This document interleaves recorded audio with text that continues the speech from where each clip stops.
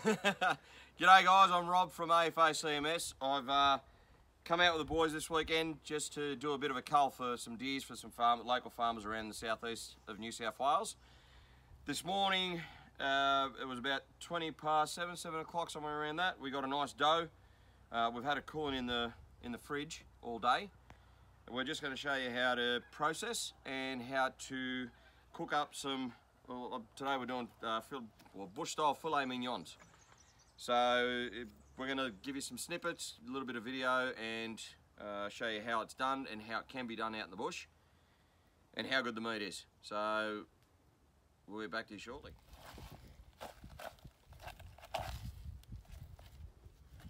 Can I get a bucket, guys, please? A clean bucket. So what are you doing now? Alright, so just going to basically start portioning out the deer. So breaking it up into shoulders for roast. We're going to cut the actual whole back strap off. Then we'll take the legs off, turn it into steaks. The loins on the inside we're going to turn into just nice rolled fillet steaks that people can just cook up however they want. But the main thing that we're looking at today is this part here, which is the back strap.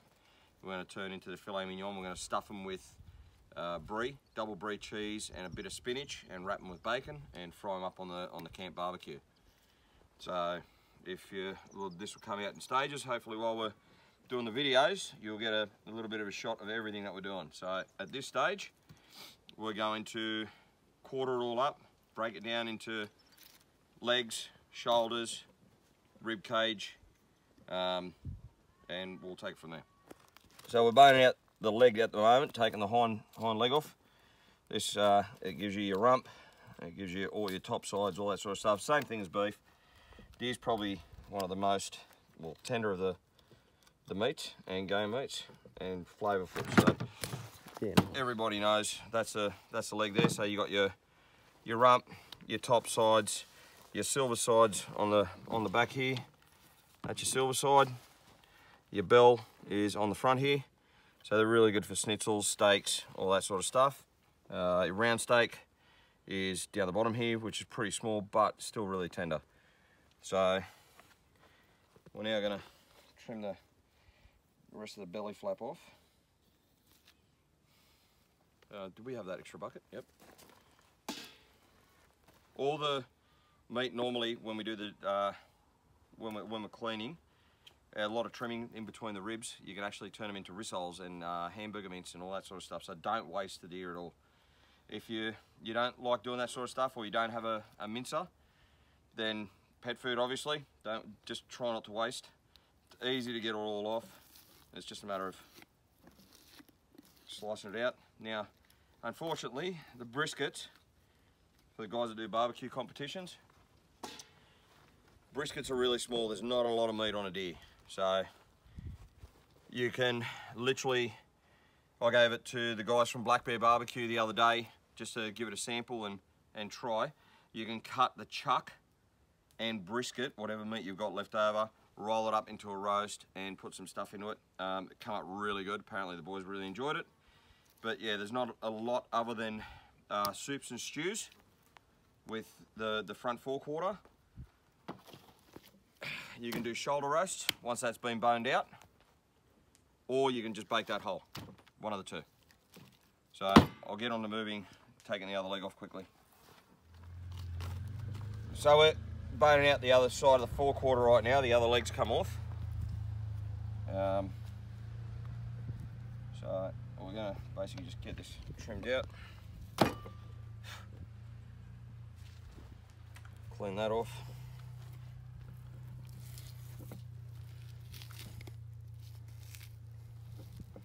You can make sausages, everything out of venison. It's delicious. There's not a lot of fat, so you should, if you are going to be using venison to make snags and sausages and that sort of stuff, try find some pork fat, so you can use all that sort of stuff. It's very, very lean meat. There's not a lot of fat in it. With the ribs, it's easy to bone out. Just follow it up. Do you have a question, Ollie?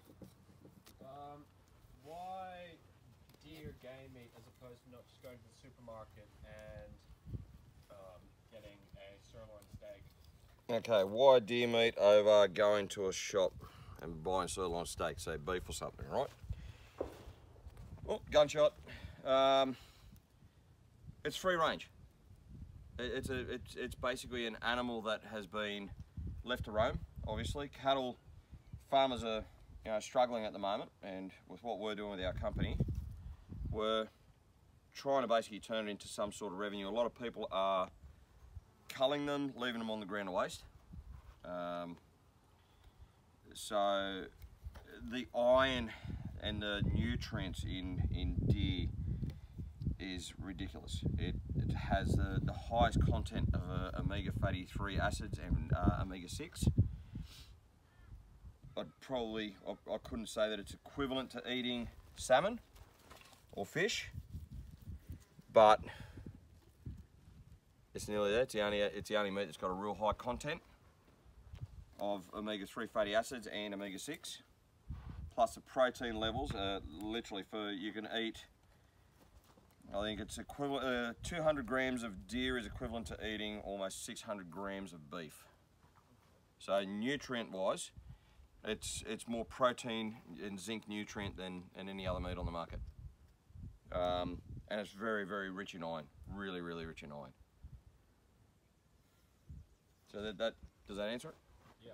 Pretty much. And it's free at the moment. Until we're processing it.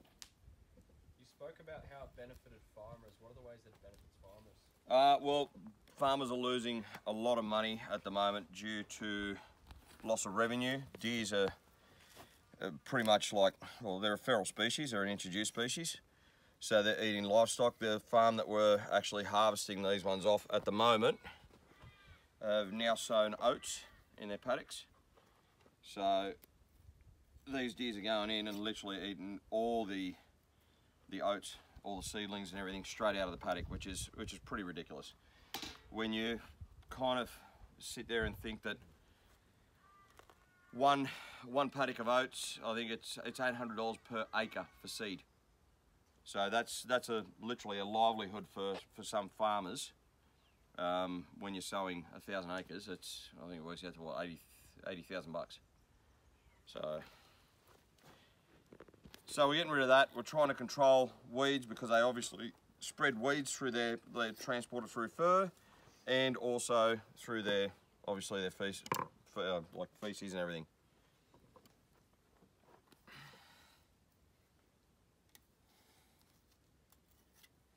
So that's boning out the rib cage. So like I said, we're trying to leave and utilise as much as possible on the actual deer. And if we really wanted to get fancy, you could just turn this over, I'll show you.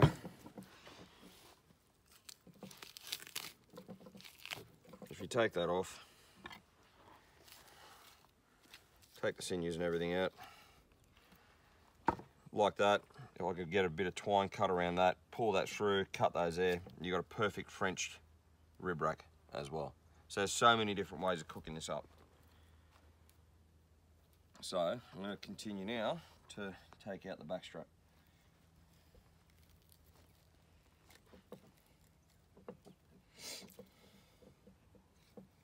This is probably, this and the tenderloin on the inside are the two most prized meats on a deer.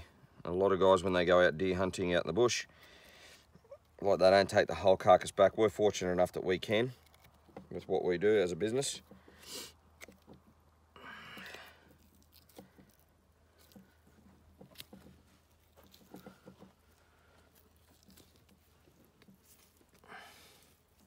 A lot of people don't actually get to see where their meat comes from and how it's prepared, so this is actually a good video to show everyone how it's done.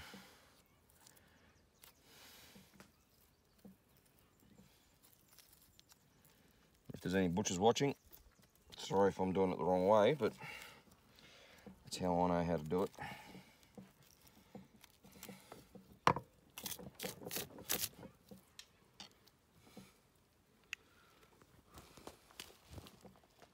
That is prawn quality backstrap.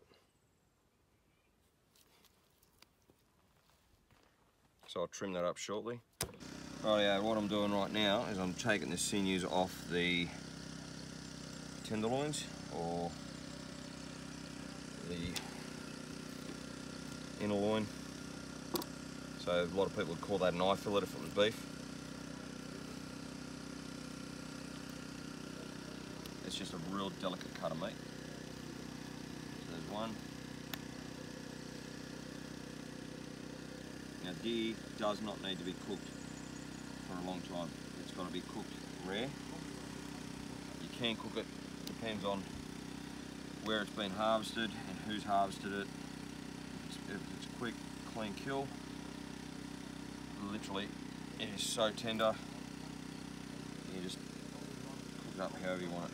But that's perfect. It doesn't have a lot of fat, so don't take it all off. Alright, so that's them.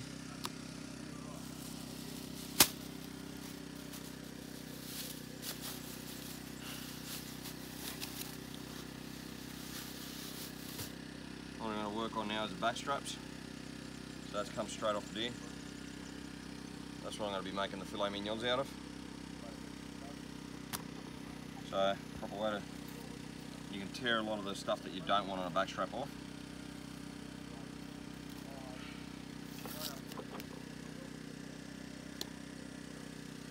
Leaves you with a silver sinew. Silver sinew, you slip the blade just underneath the skin. And just run your blade, a nice sharp knife, straight under. Gets rid of a hell of a lot of it. And just keep it going.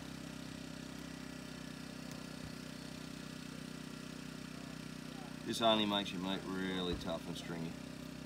So when you get a bit of meat that's gristly, you got to chew on. But this is the stuff that does it.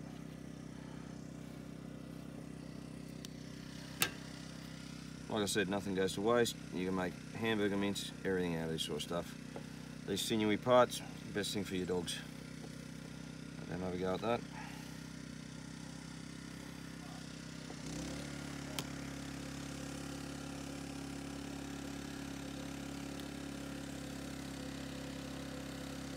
So Rob.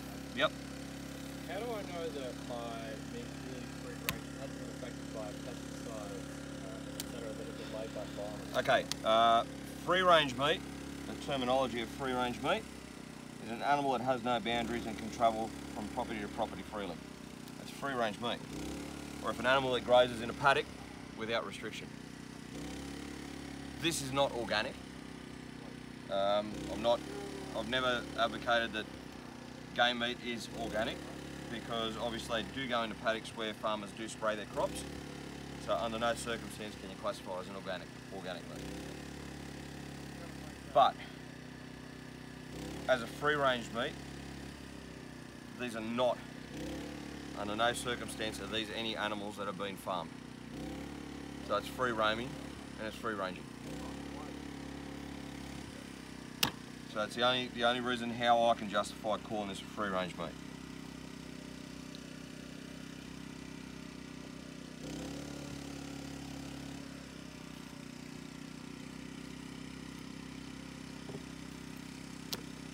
So on the silver side on the back, that's just where it's connected to the ribs. You just got to get rid of that if there's any rib cartilage.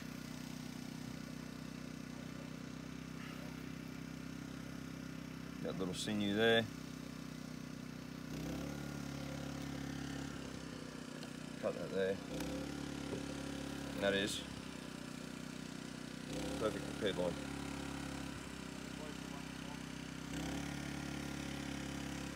So that's first. So what we're going to do to get this ready for the mignons, cut it there.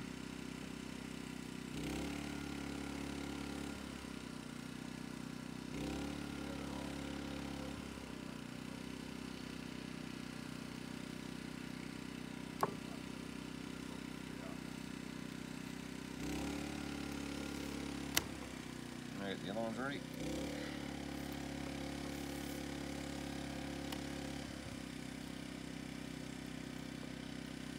Doing now? Boning out the leg. just show people different ways of doing it.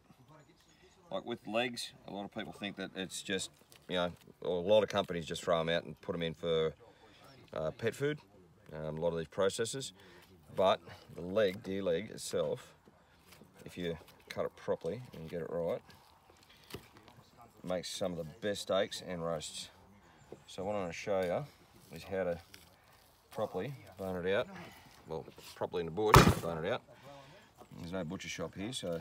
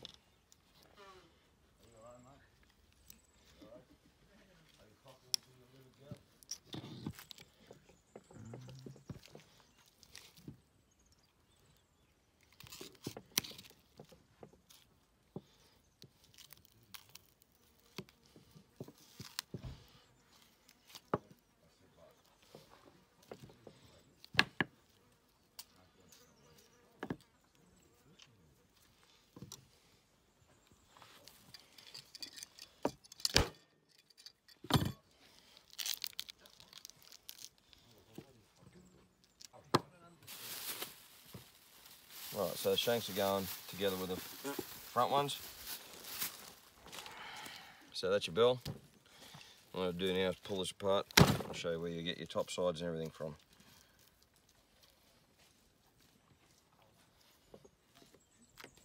So that's your top side.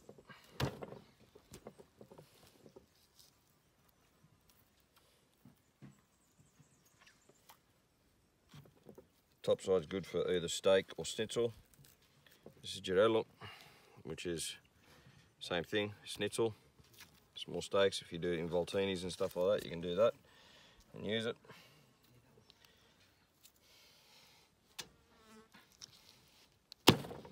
There's your rump. The rumps on a deer are only tiny, so you might got to make the most of every single bit of it.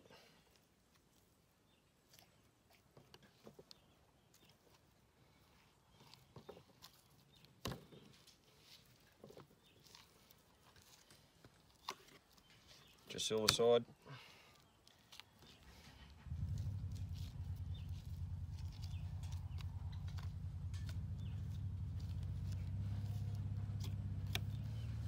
And that's your round steak. So now what I'll do is I'll dress these up, get them all ready, and I'll show you how to get the steaks out of them. Right, we've just trimmed up all the leg steaks and all the cuts. So we've got a round steak, Girello, top side, silver side, and rump. Like rumps on a deer are quite small, so you're not going to get a hell of a lot out of it. Your prime cuts out of this would be top side and the silver side. Rumps are really good if you want to make them as a steak.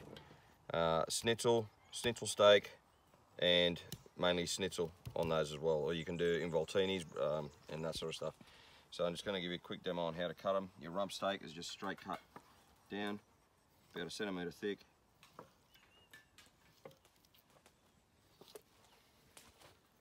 That's your rump. They're only very little. On a deer, if you're going to do like sandwiches and stuff, it's great. So that's your rump. No, your rump.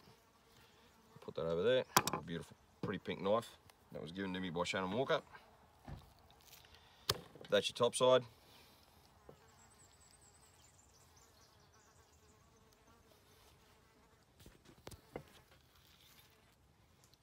So you can turn them into good sized steaks if you really want to. We had these last night, and I think the boys enjoyed them. Enjoy those steaks last night? Delicious. So you can butterfly it, get a nice thick steak, or if you want to turn them into schnitzel, you just cut them normally and then just whack them with a mallet, a meat tenderizer, just to thicken them up. You can use your knife if you want.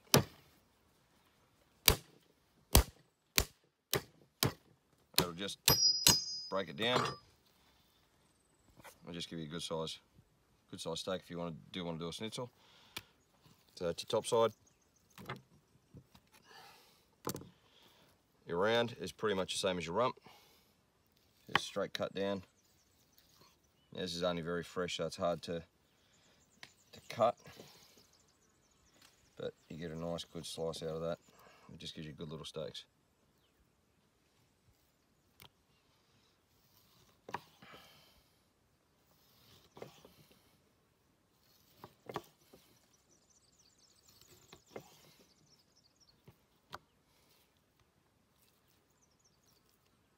Like I said, venison has nil fat.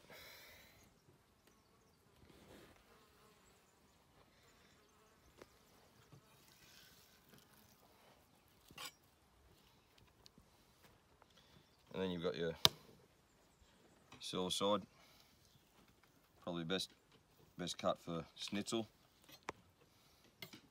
And that'll be the same if you go to your butcher's. That's a schnitzel cut meat.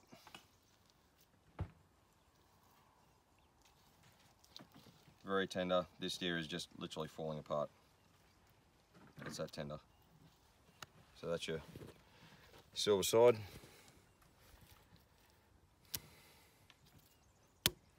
And like I said, out of these, you just butterfly these. And you can make involtinis, little schnitzels, anything you really want.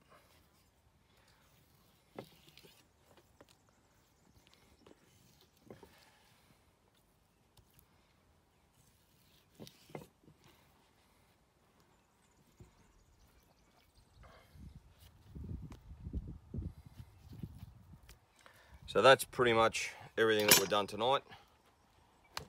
Preparing all this meat. We've got one leg to go. I'm going to bone that out and put that into a roast. Shoulders are for roasting as well. I'll bone those when we get home. So I'm going to now make the what am I making? Filet mignon. Oh, the filet mignon. Sorry, guys. So I'm going to start making the filet mignons now.